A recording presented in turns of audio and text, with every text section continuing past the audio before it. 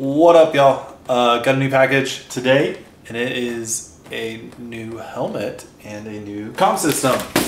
I saw the new Scorpion EXO XT9000, I believe is the full name. Their new carbon lid, and it looked great. It had a great price point. I think it comes with some sweet features, and I bought it. Got it from Revzilla. Shout out Revzilla. And I have a big dome. I wear an extra large, and so I unfortunately was too late to get one in the matte black. Didn't really want the shiny black, so I got a white one instead, which I think will be fine. I have white helmets. I like the looks of them. They match my bikes. It'll be good. So got that. I also picked up a Pack Neo. Do a different video about that. But here's our box.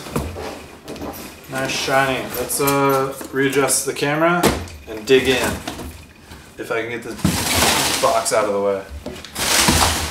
There we go. Okay, true unboxing style. You are going to see me open everything. Warning, no helmet can protect from all falls. All right. One of the things that I'm pumped about for this helmet is it comes with 2 face shields. So it comes with a second face shield. This is the dark smoke one, and then it comes with a clear one installed. Both, from what I hear, are pin lock ready, which is cool. Let's see what else we got in here. I got the helmet. Piece of foam. Yeet. And then stuck down here we have our pin lock insert. It does only come with one, but I hear it's a pretty easy one to get your hands on. And then some desiccant. And that's the box, okay? Cool. All right, onto the helmet itself. Pretty nice bag. Get stung. Okay, never heard that tagline from Scorpion before, but I will say this is my first Scorpion helmet. Let's get in here. And I know some of you are screaming at me right now. I don't have a donut. Ooh, actually, you know what I do have? Hold on. All right, I may not have a helmet donut, but I have my dog's inflatable, like, dog collar donut. So we're gonna use that. I'm sure it's gonna work just fine. All right, this is a good feeling bag. Which sounds weird to be excited about a bag, but like it's actually padded a little bit and has a nice liner on it. That's kind of nice to see. Cool. That's not what we care about though. We care about the helmet. Alright, first glance, colored visor included. Great. Typical stickers on the front.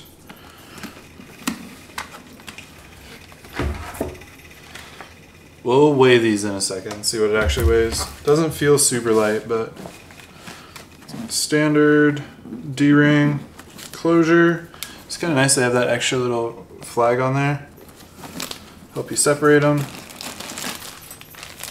See, we have extra hardware, and then they include an action cam mount, which is kind of funny now that I look at it. I figured it'd be like a standard GoPro mount or whatever.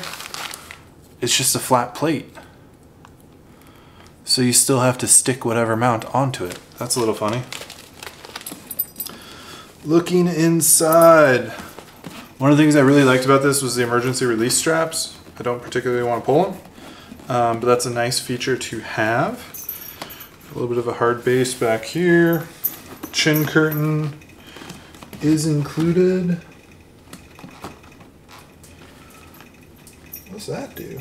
Oh, pressure relief. Okay. Finding out all sorts of things. I did very little research on this. This was a little bit of an impulse buy. We have a removable peak with some thumb screws. The visor itself, they say, is tool-free. I don't know that I particularly believe that. Ugh, I mean, I guess you could, but it's like a little cross feature on it rather than a tooled. There is a Phillips there too. Vent wise, we got 2 in the front, duct coming out the back, and these are pretty big coming out the back here. That's nice to see. DOT ECE 22.06. It says 1700 grams plus or minus 50 grams. There is a little, I don't know if you can see it. Yeah, it's picking up pretty well. That's reflective, a really nice reflection, but I don't know in that position how easy it'll be to see that reflective material, so that's interesting. Okay, removable liner. Liner inside looks nice. Inside, looks like the adjustment for this vent up front is inside the helmet. So there's a little slider down here to slide up and down to shut it off or to set it into, I believe they call it defrost mode. Interesting. Okay. Cool.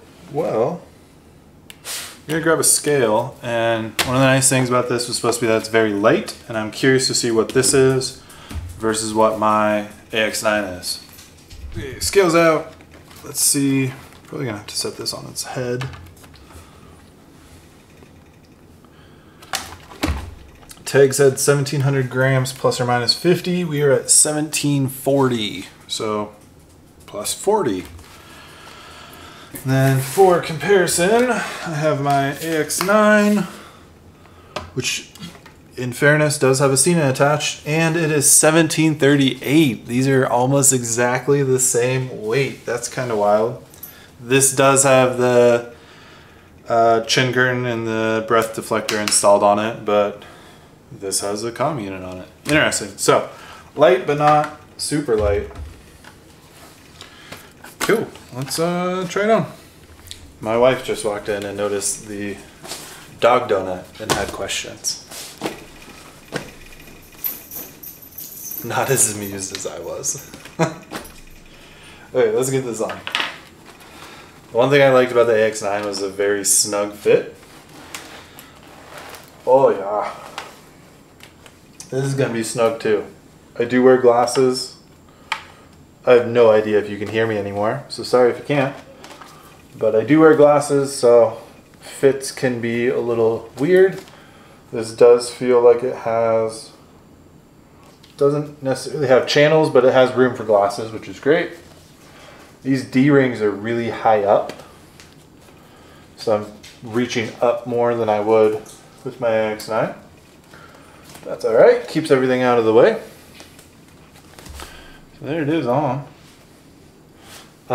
They do only have, I think, 3 shell sizes, so this is an extra large, which means that it's the biggest one they have. Okay, one of the things that's weird on this, I'm trying to see if I can feel a difference being made. They have a little like air inflation bladder. I don't know if you're going to be able to hear this or not, but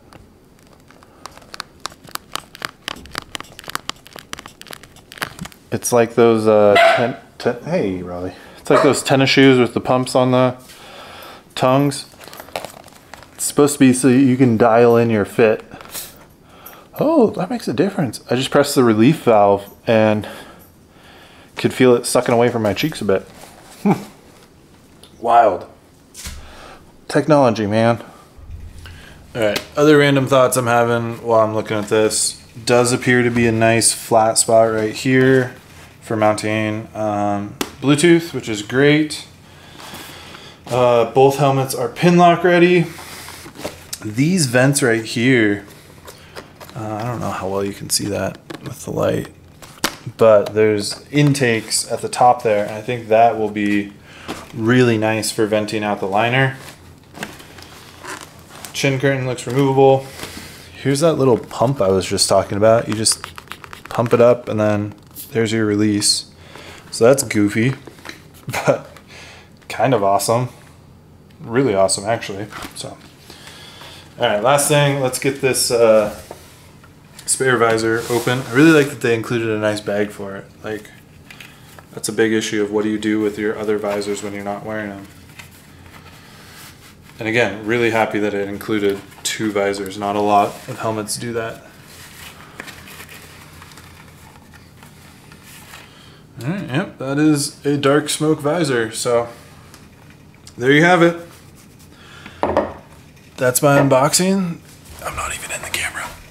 That's the unboxing. Oh my god, I need a haircut so bad.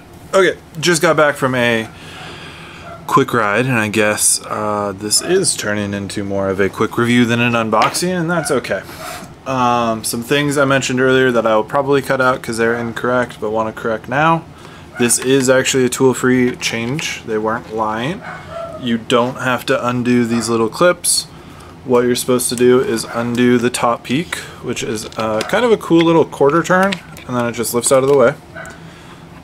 You then just like rip this off. That mechanism feels awful, and I will be intrigued to see how many lens changes I get out of this before there's like these little U-shaped tabs. Well, let's do it.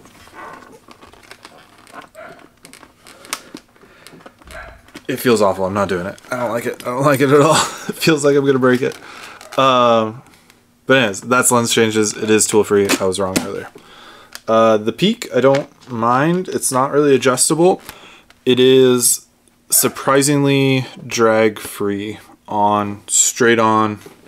You're looking head on at highway speeds. I had it up to about 80 and it did not pull my head back, which I'm pretty happy about. Where it does catch the wind is if you're turning your head sideways. It will catch you a little bit going sideways. So that's less than fun, but manageable. And I mean, it's a giant peak, so who knows? Didn't try it with the peak off, which is fine. One thing I do like now, there are 2 very wide tabs here, one on either side, which is nice. My AX9 only has one on the one side, and sometimes I'm reaching across myself at stoplights or something like that if I have the clutch in. But that's a nice little thing. The vision is super wide. It does feel like it goes maybe 10 or 15 degrees more than the AX9.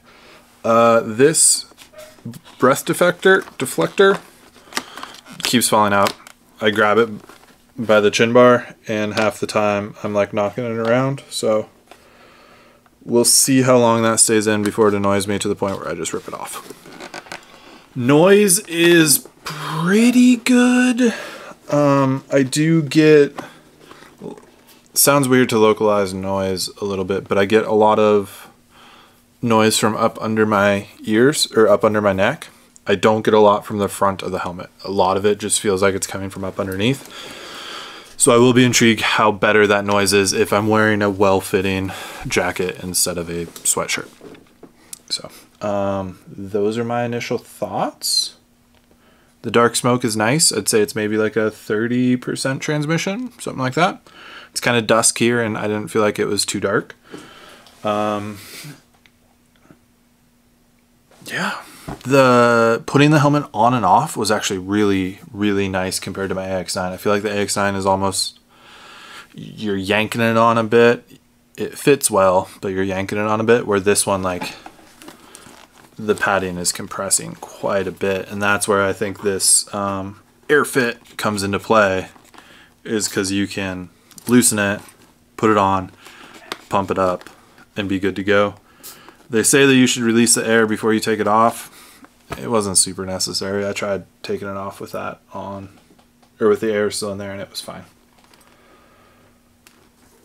Okay, those are my thoughts, I think. If you're here just for the helmet review, thanks. Appreciate the view.